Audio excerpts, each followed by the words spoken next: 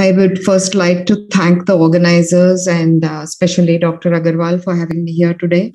And I am also extremely grateful that it has been recognized that DEXA interpretation in children is different and difficult, as I will show you as we go along. So my outline would be, I'll talk a little bit about the DEXA, which is dual energy X-ray absorptiometry, which we use for, which is the gold standard for measuring bone density, the parameters that we assess in children, why we measure bone density in children, why is children's DEXA interpreted differently, a few case studies, and a summary. So I'll just tell you a couple of things about the DEXA. So it is called a dual energy X-ray absorptiometry. So there are two X-ray sources, one high energy and one low energy, and the attenuation is actually picked up, and that is how the bone density is decided. The reason I included this slide is just to tell you that the radiation is very, very minimal. So there is no risk of doing DEXA in a child. You get much less radiation on a DEXA than you would when you're outside on the road. Another thing I'd like to point out that DEXA machines are not like X-rays or biochemical tests where you can compare one with the other, where you can compare the results just one with the other. So you need to consider, so the most common makes that are found in India is this one is a hologic machine and this one is our own GE Luna DEXA. So you need to consider the make of the machine, you need to consider the X-ray source, and you need to consider the reference data. Most of these have different background data. So the Z-scores or T-scores that will be computed will actually be different. So the difference that you might find in two reports from two machines of the same patient may not be because there is something different in the patient. It may just be because of the machine. Now, moving on to DEXA scans in children. For diagnosis of osteoporosis in children, DEXA scans need to be performed on a machine with pediatric software. Many times I get sent random scans to analyze, and you can't analyze the scan because it has not been done on a children's, there is no children's software on the machine on which it has been done. Like for other parameters in children, you need to use Z-scores. I'll come to that again. A few things that we do not use in children is T-scores, which you commonly see in an adult DEXA scan, are not seen in children, not used in children. The reason is that T-score is comparison with a healthy adult who is from 21 to 30 years of age. Since children are much younger than 21, obviously you can't use a T-score. You can't use a peripheral DEXA in children, the little ones that are often available at orthopedic surgeons. And you cannot use the word osteopenia. Osteopenia is not used in children. I'll come to that as I go a bit further. Now, what are the parameters that we normally assess in children? So, of course, the lumbar spine, as we all know, it has a lot of trabecular bone. So it is metabolically very active. Also, particularly in secondary osteoporosis, asymptomatic fractures are quite common at the lumbar spine. And when you're giving bone active agents, this is a good site to monitor. We also, of course, do dual femur scans. Now, the dual femur scans are done in children over 10 years of age, because under 10 years, positioning the child is very hard and interpreting the DEXA scan is difficult. One scan that we do in children, which we do not very much do in adults for bone density, is a total body scan. Now, you can see one skeleton-like structure on this side. Children get quite excited seeing that. And the other one is this one. So when you do a total body, you get a total body bone density and you get a total body composition. Now, the reason why we do this scan is that apart from seeing fracture sites, in children, you're also interested to know how much bone a child has put in. I'll come to that a little bit later again. Now, another scan which has recently been introduced is a vertebral fracture assessment. I must admit that it is something that we really like doing. So the VFA actually will give you an assessment of the whole spine, starting at the cervical spine, going down to the sacrum. Of course, we never see fractures of the sacrum unless it's a road traffic accident or something. And here we are able to tell, particularly in cases of secondary osteoporosis, if there is some vertebra which is affected. Here, as you can see, the L2 is affected. Normally, you should see them as rectangles. So why do you measure bone density in children? I remember when I started work in bone in children in around 2000 or some one or two, I was told osteoporosis doesn't happen in children. Why am I studying it? So, you know, on an X-ray to find out that there is osteoporosis, at least 30% of the bone has to be lost. Second thing is, together with, the increasing medical arsenal of medications, secondary osteoporosis has become quite common. Asymptomatic vertebral fractures are quite common in secondary osteoporosis, and you won't believe happen in around 30% of children. And if you want to follow up with bone active agents, you have to actually do a DEXA scan. That's the only way you can see it. This is the slide that I referred to earlier, that the reason why we are interested in a total body scan in children is to see, you can see that this is how the bone growth and the bone loss occurs. To make sure that you have good bone as you grow older, you need to put away as much as you can when you're actually growing. It's exactly like growth. So where height is affected, bone is affected. So that is why we also do a total body scan to look at bone accrual. So what are the childhood conditions in which we look at osteoporosis? So primary bone disorders where bone fragility is seen, primary osteoporosis. So disorders of connective tissue, the commonest primary bone disorder that we report on is osteogenesis imperfecta, and very rarely severe forms of Ehlers-Danlos loss. Then very rarely also idiopathic juvenile osteoporosis. What we see much more commonly is secondary osteoporosis. And this is really something that I would like to stress in my talk today. In all chronic conditions in children, or many chronic conditions in children, there is actually a loss of bone, though it is not something that is considered before a fracture occurs. So in chronic illnesses like malignancies, rheumatological disorders, all disorders of anorexia nervosa, cystic fibrosis, neuromuscular disorders, cerebral palsy, endocrine disorders, then, medications such as glucocorticoids is the one that we see most commonly. Then there is methotrexate, etc., and in inborn errors of metabolism. So secondary osteoporosis is much more common than we think. And we in many studies have looked at osteoporosis in chronic conditions in children, such as in diabetes, then in growth hormone deficiency, in thalassemias, in certain syndromes such as the Robinson type B, which we recently reported, and in Turner's syndrome. So in all these conditions, there is actually a bone loss. And the reasons are, one is malnutrition.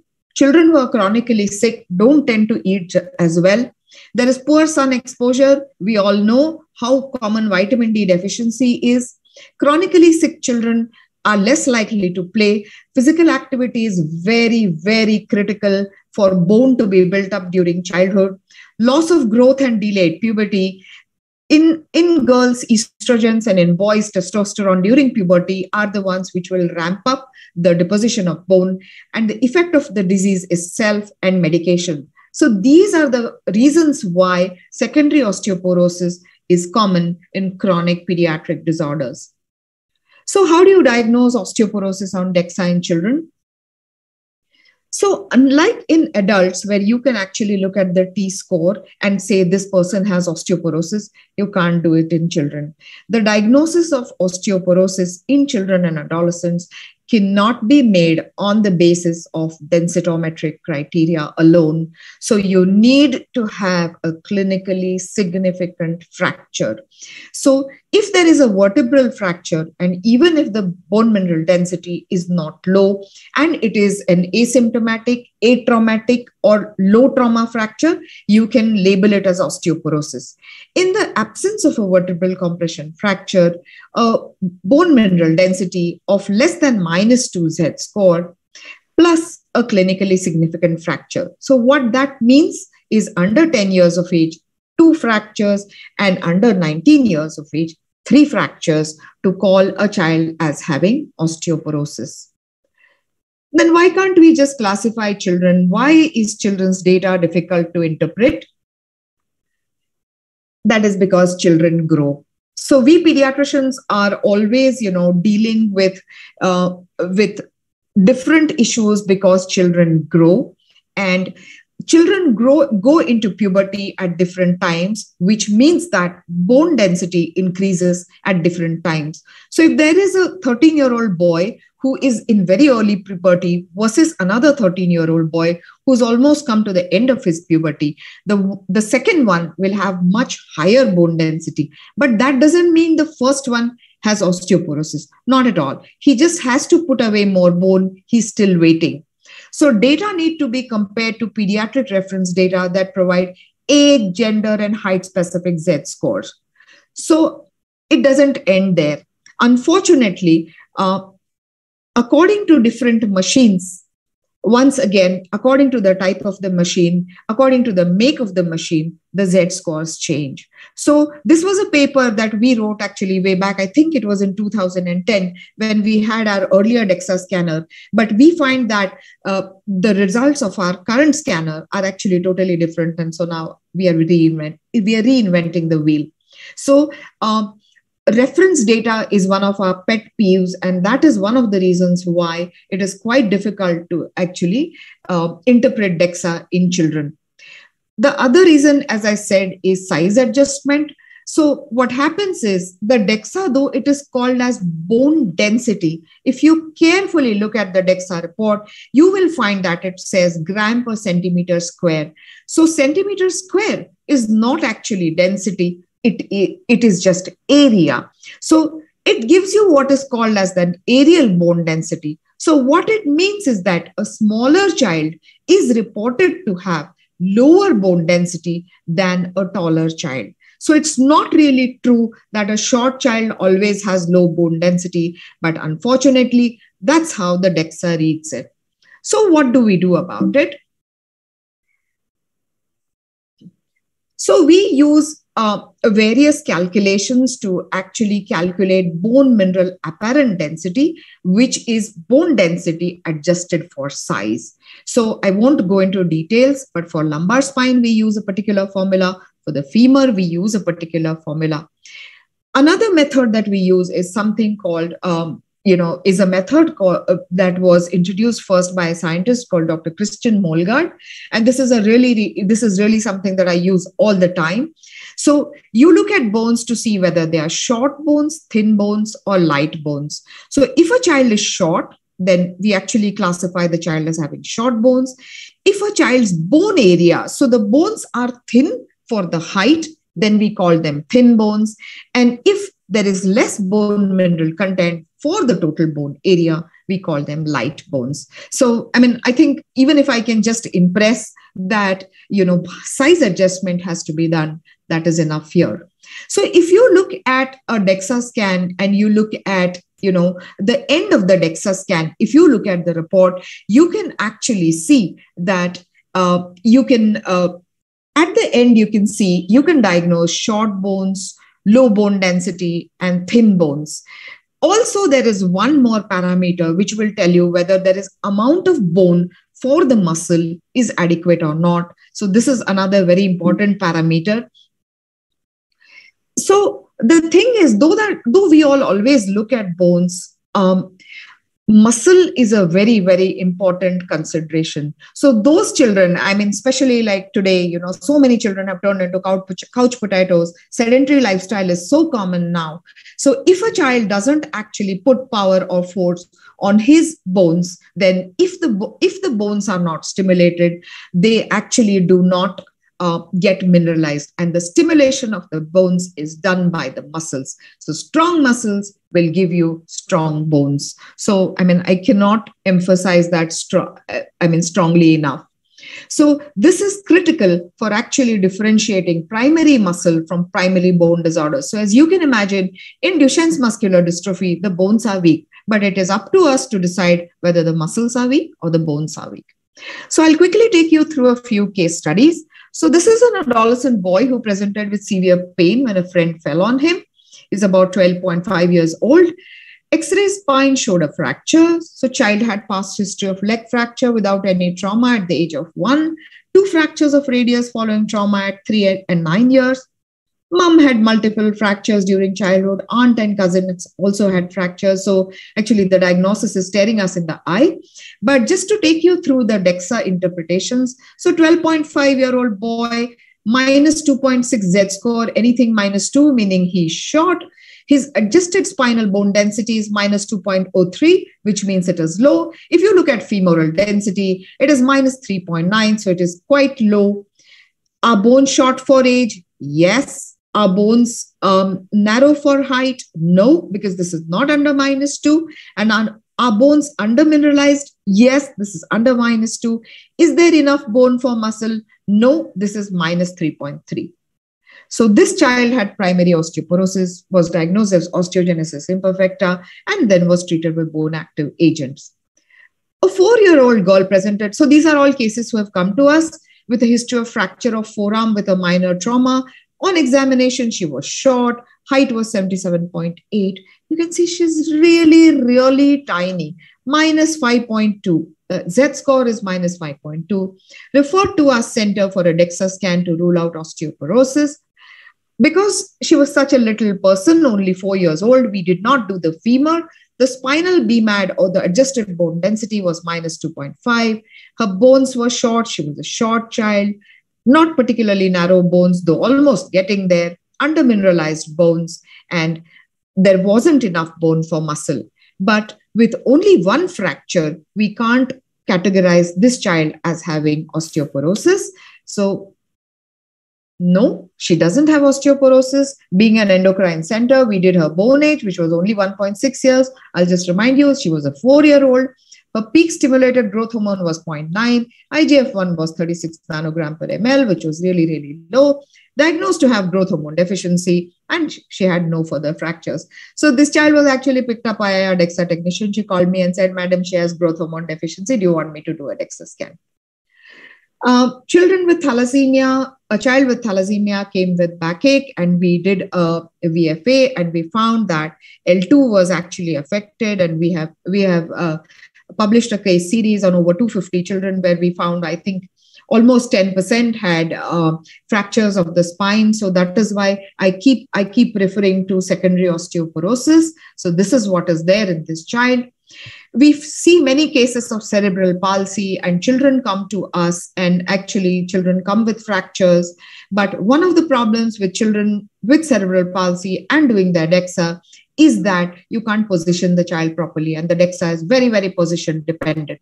This was another child who came with steroid-induced osteoporosis, and post-treatment did much better. So what are the limitations of a DEXA scan? So doing scans or diagnosing bone density or weak bones in very young children is very difficult. Often we have very young babies who are sent to us, and it is very difficult to, they have so much little chub that it is very difficult to understand what the bones are like in very small babies. Also, under 2 years, there's practically no reference data. So whoever says that, can we send a baby less than 2 years old? We generally say no. Size adjustment is, a specialist is required for interpretation, though it's not that difficult. Measurements need to be repeated, preferably on the same machine. On a DEXA, you cannot differentiate between trabecular and cortical bone score. Those of you who deal with adult bones will know of the trabecular bone score, which has now been brought up by GE Lunar, but it doesn't work very well in children. We've done a study on that and published, but it doesn't work. And presence of contractures and other conditions where the patient cannot be positioned. Sometimes children cry so much, it is very difficult to do a DEXA scan. And of course, our pet peeve, lack of reference data. So we have actually started using a machine called a PQCT, a peripheral quantitative computed tomography machine, which actually differentiates between the cortical and the trabecular bone. And it has been giving us lots of very interesting results in chronic disease states. It also talks a lot about the muscle density, about the quality of the muscle, the fat infiltration of the muscle, and we are really enjoying working with the PQCT. So to summarize, DEXA is the gold standard for measuring bone density. Reports given by different machines are different. T-scores are not used in children. We use Z-scores and the ISCD guidelines. Diagnosis of osteoporosis cannot be made in a child with a significant fracture. You may just be looking at a child who's still not gone into puberty, who's still waiting to mineralize. While interpreting DEXA in children, age, height, gender, pubertal status, and ethnicity need to be considered. Indian children's bones are different than Western children's bones.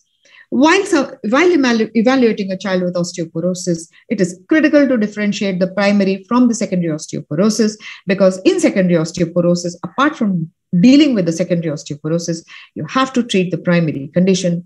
Many chronic childhood disorders affect bones, so please keep secondary osteoporosis in mind when you are looking at a chronic childhood disorder. Asymptomatic vertebral fractures are under-recognized, and a high index of suspicion is necessary to actually diagnose a vertebral fracture. This is our bone and muscle facility at Pune. This is our GE Lunar Eye DEXA. This is our PQCT. And this is a machine called a jumping mechanography, which we use to measure objective muscle function. And we have a similar setup at our rural center in Ranjangaon, where we are doing rural health studies. And these are some of our publications in the area of bone in the last few years. And thank you.